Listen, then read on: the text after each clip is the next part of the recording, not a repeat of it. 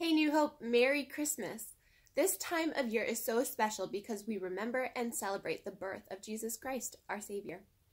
Christmas is a holiday that is marked with the act of giving.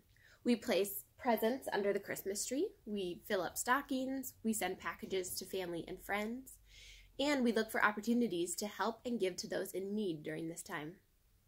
There can be so much joy that is had in just the act of giving.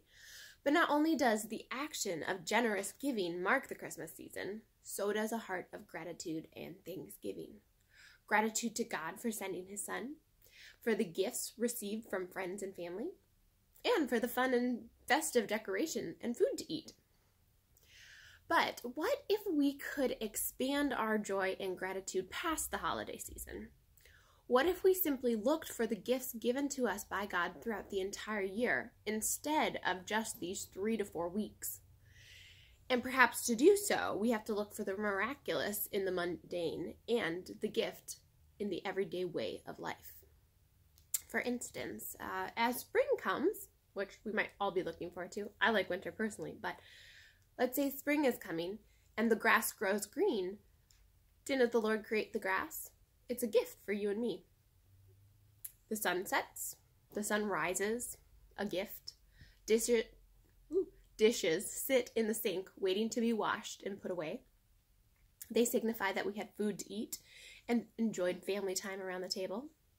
Wonderful gifts. We have socks for cold feet, a nail clipper for that painful hangnail, a pen to write with, glasses to see with, a roof over our heads. All gifts. And when we take time to name each gift and thank God for what He has given us, even the smallest of the smallest things, it changes us. A heart of gratitude produces a perspective to see how truly blessed we are. And when we live a life of gratitude, we have overflowing joy. So I encourage you during this season, remember the amazing gift of Jesus. Him taking on human form, Emmanuel, God with us. But also remember the small gifts that God has given to you every day of your life.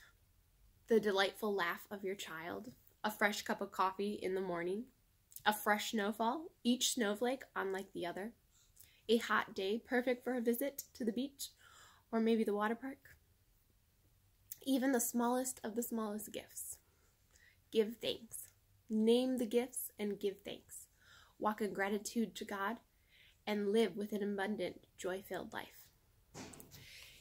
In 1 Thessalonians chapter 5, verses 16 through 18, it says this: Rejoice always, pray without ceasing, give thanks in all circumstances, for this is the will of God in Christ Jesus for you.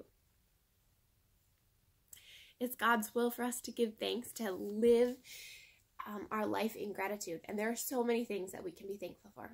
We just have to open our eyes, look, and name each and every one. What a wonderful and abundant, joy-filled life each of us could have. We simply have to choose gratitude for every and all of the gifts God has given to us. May you have a blessed and wonderful Christmas season, remembering who it's all about. Let me pray for you.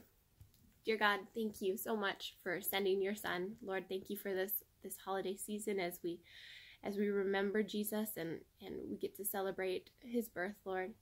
We thank you for all the gifts you've given us. Lord, help us to open our eyes and see just how truly blessed we are by you. Lord, we love you and we give you all the praise and glory. In your name I pray. Amen.